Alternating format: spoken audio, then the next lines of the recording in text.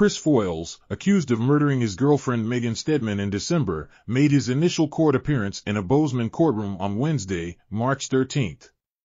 He was initially charged with deliberate homicide in Idaho after law enforcement officers found him with Stedman's body in their RV in Idaho Falls in January.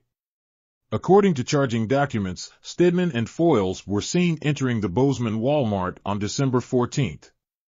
After they returned to their RV, Stedman was never seen again.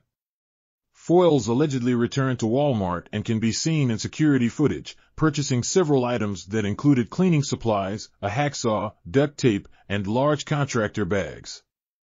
Foyles again went to Walmart on December 16 and purchased more items, including scent killer, bleach, spray paint, and curtains. He now faces charges deliberate homicide, identity theft, tampering with evidence, violating a no-contact order, and obstructing a peace officer.